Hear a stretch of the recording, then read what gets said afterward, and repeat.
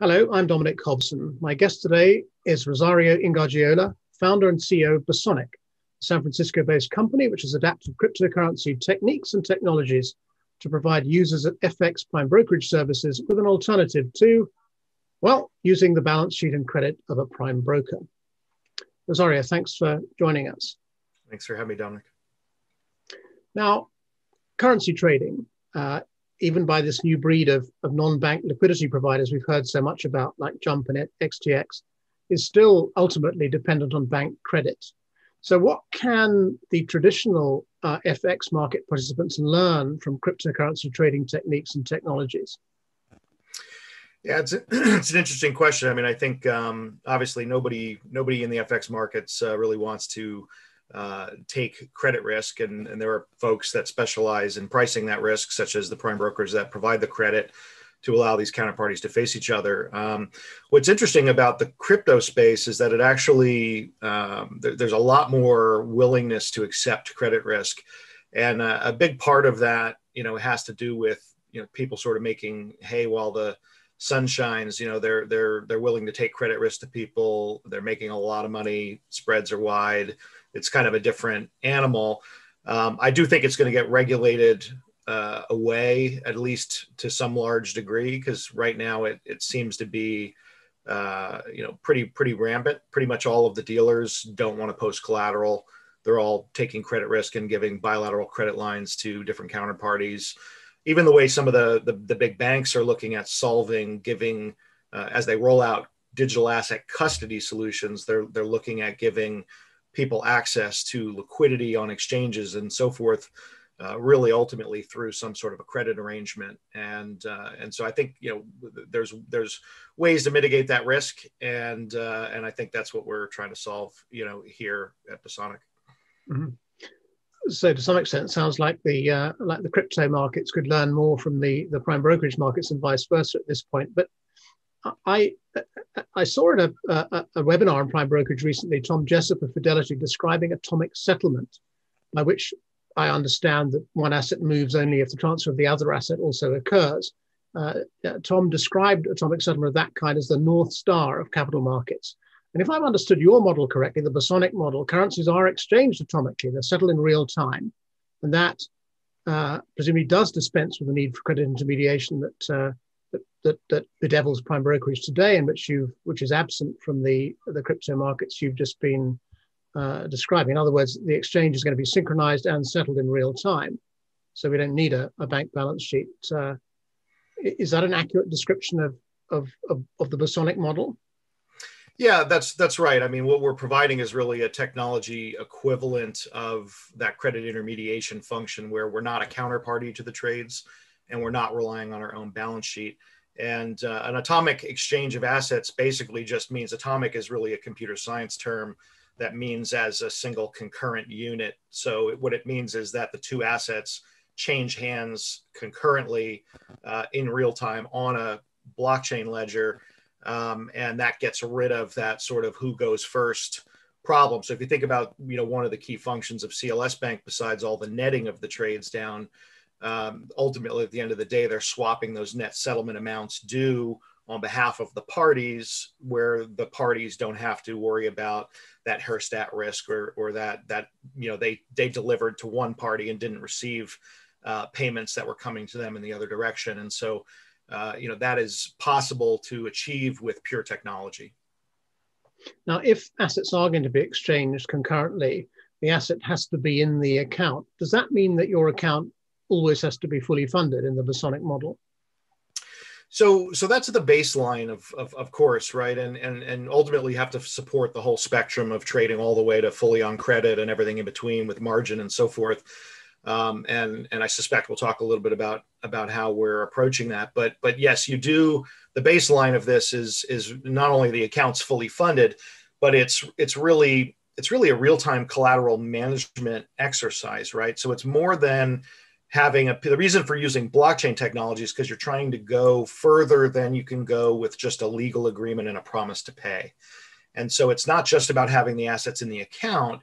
It's also about having those assets tokenized onto enterprise permission blockchain ledger, where when they're in that form, they're then freely tradable and transferable, and ownership, in other words, can be transacted literally in real time on chain as part of a trade execution. And so that's really the Bosonic model. And then, of course, with that blockchain-based underpinning, you can then layer on a whole bunch of other services that do things like use those same capabilities to let people tap into other people's balance sheet in a frictionless way, such that you can support various forms of people trading on credit and lots of asymmetry around credit, funded, margin, and so forth. Mm-hmm. Well, you refer to tapping into other people's balance sheets. Now, if an asset is tokenized onto the blockchain, that asset's got to be in that off-chain account, I suppose. And if not everybody's going to find it easy to make sure that it is there, they're going to need credit, as you say. So tell us a bit more about where people in the Bosonic model are going to raise that credit from, or are raising that credit from. And I think you hinted at this, that credit is going to have to be collateralized as well. So who do they collateralize it with? How do they mobilize it? How do they move it between accounts? Is it a pledge model, or is it something else? Yeah, no, very, very good questions, multifaceted questions here. But what's interesting is if you look at sort of even the FX world and the prime brokerage market, and look at recent solutions like Capitolus and things like that, there are clearly lots of people that know how to price the risks, but that sort of prime brokerage model is a very closed system. So it's very hard for other people to come in and price that risk, within the confines of a client relationship between a client and their prime broker.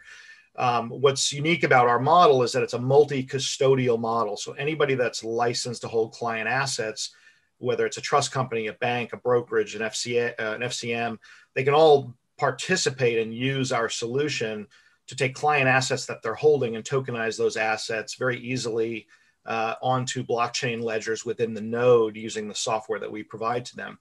What that then allows for is the ability to do things with that collateral in real time, where you actually have the ability to have real-time change of ownership of title, right? So you can have things like settlement finality when you do an atomic swap of two assets, whether that's dollars for Bitcoin or dollars for euros, doesn't much matter. But the beauty of that model is that you can have parties that know how to price those risks hold collateral that they may, in whatever form, it could be treasuries, it could be dollars, it could be a portfolio of whatever assets. Those assets can stay wherever they already exist at a custodial entity. They can be tokenized onto a blockchain ledger. They can then be made available for lend within a model like this without actually moving the assets anywhere. And so they could then pledge those assets, in other words, make those assets available for lend, have very simple workflow tools around setting their interest rate and all their risk parameters like initial variation, liquidation, margin levels.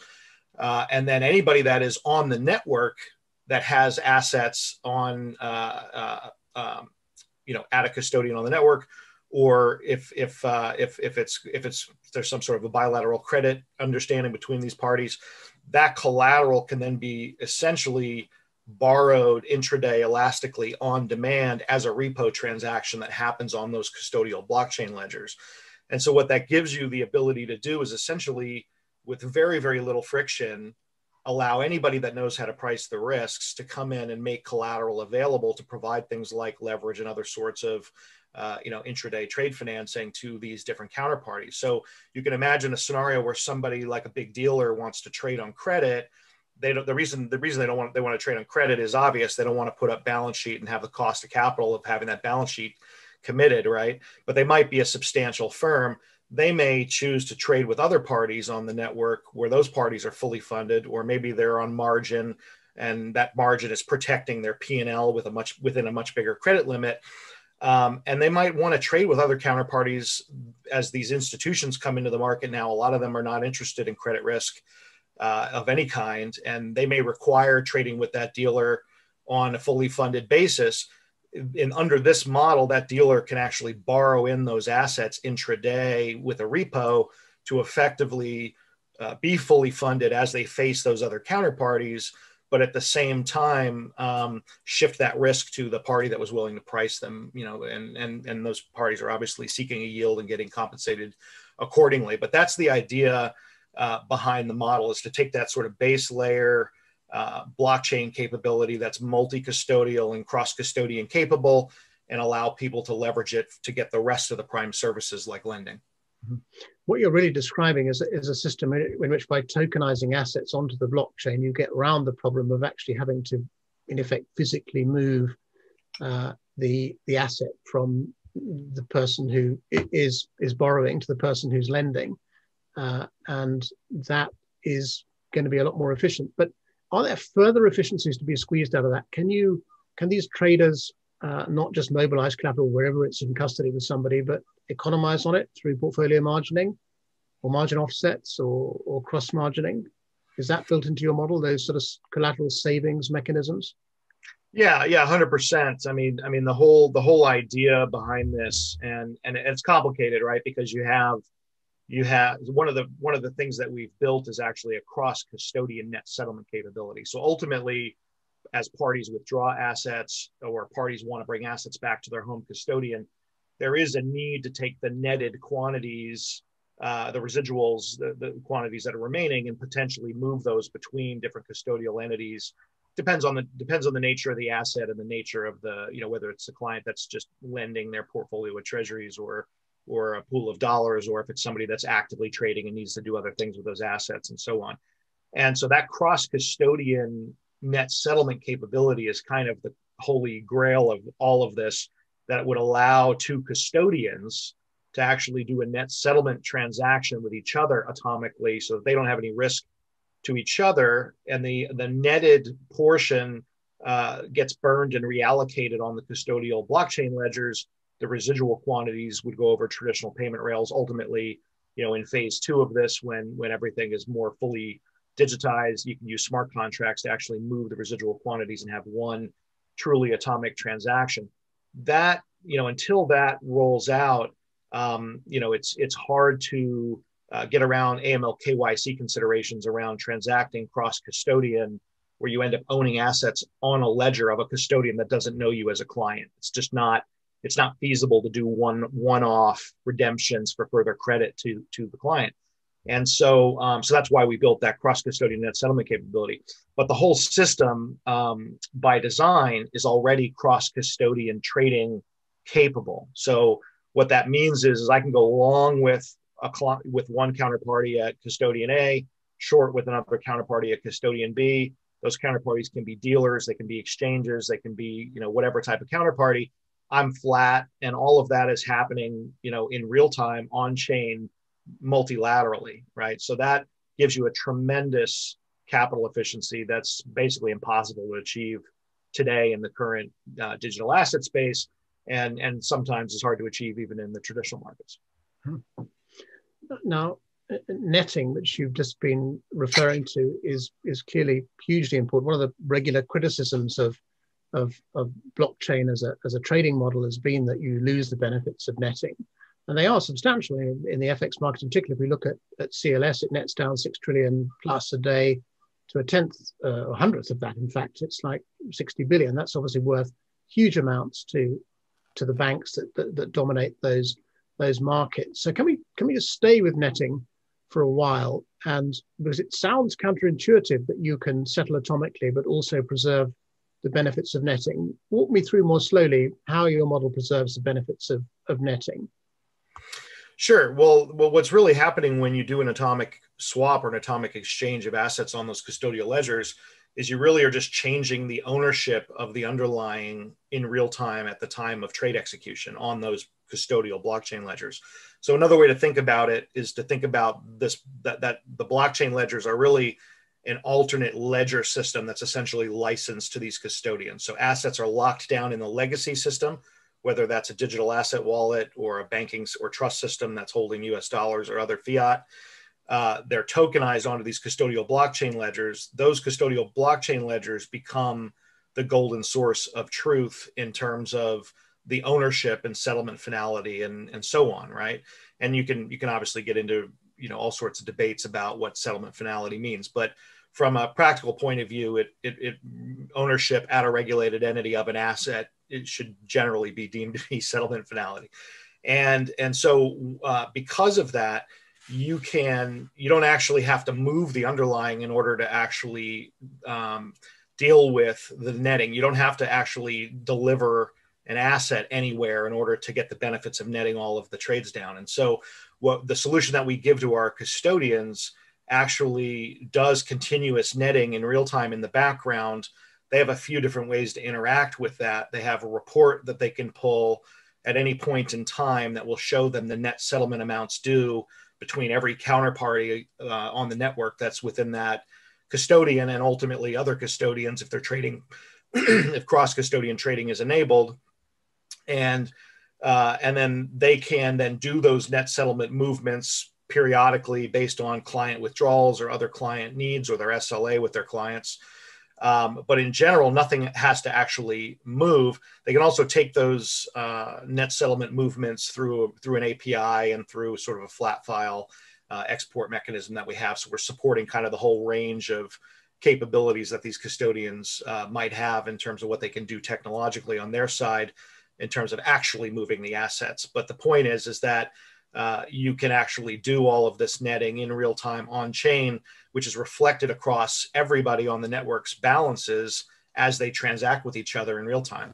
And so that's basically what we're doing. And there's a lot that goes into that, right? I mean, we've had to even build a complete blockchain stack that's a multi-ledger architecture just to give us that level of transaction scalability and throughput. Because you can't do this with a single ledger architecture. So I think part of where people get hung up is just not sort of thinking outside the box and thinking outside of a single ledger model. And so it feels like there's a big barrier in terms of doing, real-time capital markets trading use cases. But we've worked around that by actually just designing our own technology. Just one last question, which is prompted by what you've just said. There seem to be quite a few straws in the wind. I referred to that comment by Mike Jessup at Fidelity. I noticed the other day a transaction in which the Onyx Group at JP Morgan was involved with Goldman and BNY Mellon in the repo sector. You yourselves have just announced something with the Crosstower Digital Asset Exchange. And the problem you alluded to a second ago about thinking outside the box and trying to get away from this single ledger idea, do you feel now that you're no longer a lonely pioneer, but actually you're now pushing at an open door with this approach to capital markets trading? And can we look forward to this being extended from currencies to securities? Yeah, I mean, I felt 5 years ago when I started the company, and this was a very long, deep technology build out, right? It took 4.5 years to build this technology stack. I kind of envisioned this right from the outset. I mean, we've never pivoted. This has been exactly what we've been trying to achieve. And it was kind of born out of necessity because when I left my last firm, we were in the FX space and we were, doing aggregation and everything was driven by prime broker credit. Looked at doing something similar in the digital asset space, realized there's no such thing as prime brokerage, was learning about blockchain and other technologies that are adjacent to that, and realized that you can actually create a solution to kind of provide this alternative to credit intermediation, which ultimately is described as this sort of, real-time clearing and settlement or real-time atomic exchange of assets on these blockchain ledgers. And so, I think that the truth is that all of the folks that are exploring digital assets, and whether that's digitizing existing traditional market asset classes or looking at the digital assets space and the cryptocurrency space, I think everybody understands intuitively, like what Tom Jessup said, that is really sort of the North Star, the holy grail of where we're trying to get to, because it changes everything in terms of all of the cost structure around collateral management, all of those overheads. It obviously would free up a lot of capital and bring a lot of efficiency and reduce a lot of cost. And so I think there's a lot of people trying to solve the problem. And it's actually very exciting to see announcements like what JP Morgan announced. I suspect that it's a very similar approach that they're pursuing to what we've done here at Bosonic. we were also live and in production. We went meaningfully live probably mid-September of this year. We've cleared and settled well over $2 billion on the platform since then, and are kind of just getting started. So it's more than a theory. It works. JP Morgan just proved it works in that repo context, and I think there's lots of exciting things coming. And I think it will ultimately. I think the thing that stands out to me the most is that I feel like there's going to be a convergence around turning traditional assets into natively digital assets that transact in this way a lot faster than people think. I think that with the developments with central bank digital currencies, with initiatives like what JP Morgan just announced there with Onyx, I think that we're getting to that point a lot sooner than people think. I don't think it's a 10-year thing. I think it's a 3-year thing is my guess. Exciting thought to end on. Thank you, Rosario Ingargiola. Thanks for joining us. Thanks for having me, Dominic.